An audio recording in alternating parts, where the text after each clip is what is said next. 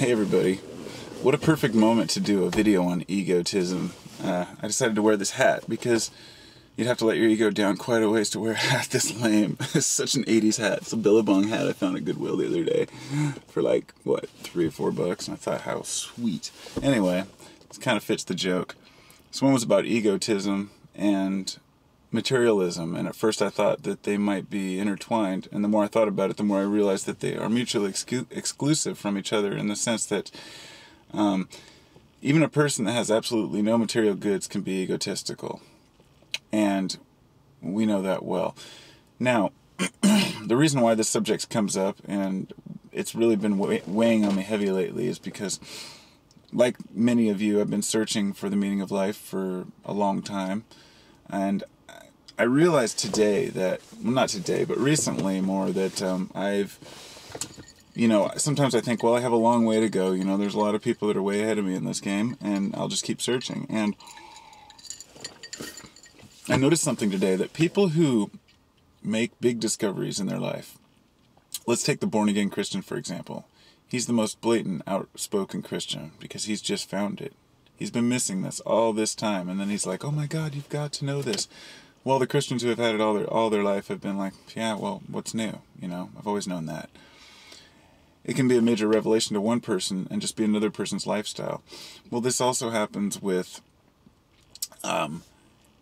spirituality, in the sense that I've seen some gurus and spiritual teachers that I've listened to speak, and they have this wild notion about, their new discoveries. Ram Dass was a perfect example. He was a really smart man and a very spiritual man, but he had his issues that were rooted in his youth, how he originally went to Harvard, and he was pushed into, being that productive citizen, that guy, that worker bee, to do his thing. And then once he had mushrooms, he found that other side. And that wasn't until his later college years. Well, for me, I wasn't a professor when I discovered mushrooms. I was like 14 years old. I took so much acid when I was a kid, and it opened my eyes to this new side of life. And I've taken it for granted since then. I learned about ego loss when I was about 14 years old, 15 I think maybe. I read a book, The Psychedelic Experience, by, I think it was Timothy Leary. He did it based on the Tibetan Book of the Dead. And I didn't even understand what ego was at that point. I didn't even know what an ego was. Seriously, I was that young. And I just thought, whoa, an ego, okay, I see you. And I knew right away I could relate to it because I'd lost my ego on acid so many times. And from then on, I used it as just kind of a route to my lifestyle. And it became such an integral part of the way I live that I forgot that I even had it. So now when I hear these people talk about things, I'm like, I take that for granted. Just like the Christian takes for granted what the born-again Christian is telling him. It's like, oh yeah, I've always known that. And I'm just having some of my thoughts that I've had for the last 25 years reiterated to me. And like, oh, okay, yeah, that is true. Oh, I forget about this sometimes. So I do this on ego because I've been battling with certain ideas in my own mind over the last several years. And mainly one of them has been, if there's ego, okay, materialism is based on having goods, but it doesn't necessarily have to be things. It can be services or whatnot, but it's just need of an external source of stimulation, let's say. So people desire material goods and material services, and they think it's going to make them happy. Now, most of us know this isn't true. So what happens is the extremist takes the stance of, well, I don't need material goods to be happy. I'm going to go live in a cave and be a monk, and I don't care about anything anymore because I've renounced the world. Now, to me, I've tried to process that in my head, and it doesn't work for me. Now, it might work for some people, but what I mean by it doesn't work is the universe provided us as basically tentacles or feelers for the universe to kind of feel itself out and to understand itself. This is my belief anyway, to an extent. The universe created every animal and plant, not just us. We think we're so special, but everything has a consciousness and a general collective consciousness, the Jungian philosophy, if you will.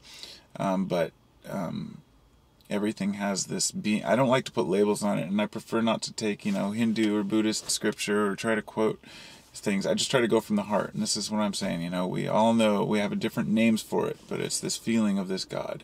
And you understand what everything really means in life, but at the same time you have absolutely no idea what anything means. So, anyway, before I get too far off track, what it means is that we're all here as these eyes of the world, so to speak. And so these things that are provided for us, not just material goods, but services, but happiness, the things that we're entitled to, even drugs. If a person wants to have a beer now and again, he doesn't have to punish himself and say, oh man, I shouldn't do that because it goes against the laws, the natural law. It's just not true. It doesn't work that way. Man discovers what he needs to discover. And this is the conclusion I'm coming to. And I haven't found any real philosophy that embraces this except Buddhism and Hinduism to an extent. And that's why I've kind of gravitated towards that side, but they still have their own problems. In fact, you go through stages in your life where you reinforce yourself, but you change what certain things mean to you. For example, Buddhism says life is suffering to an extent. So I went through a period where I agreed, yes, life is suffering. And then I started to think, no, it's not. Life is what you make it. But then I understood what the life is suffering means. It doesn't really mean life is suffering. It just means that you go through suffering to feel the good. Life is ups and downs. Everything is down the middle path, the balance.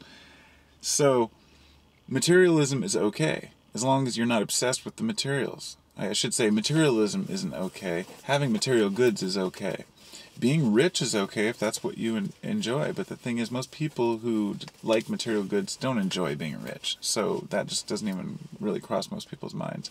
It'd be nice, but whatever. Most people are happy to just have enough to make them, get them by. You don't have to renounce everything you have to be a happy person. Just because you have a lot of things doesn't mean that you have to fear losing them. You can say, well, today I have a whole record collection with a couple thousand cool records, and tomorrow if my house burns down and they all melt, then so be it. Just be prepared to deal with the consequences. So, back to the ego, that also has some play into this because you should also embrace your ego. You don't have to renounce your ego and have permanent ego loss.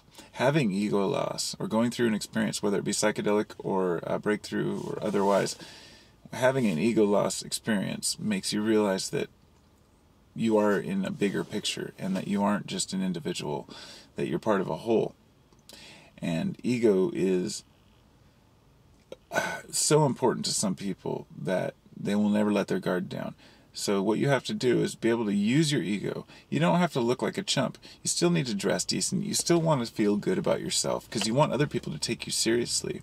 You can't renounce, every material good and just walk around in a loincloth and never clean yourself or shave and say, oh, I'm a guru, and have people respect you.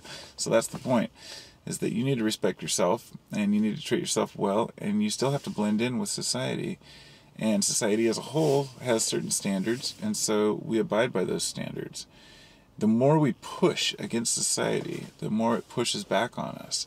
So we need to embrace what we have. It doesn't mean you have to love everything. It doesn't mean you have to like the way everything is, or even buy into everything. But don't be afraid to like yourself just because people say that you shouldn't have an ego.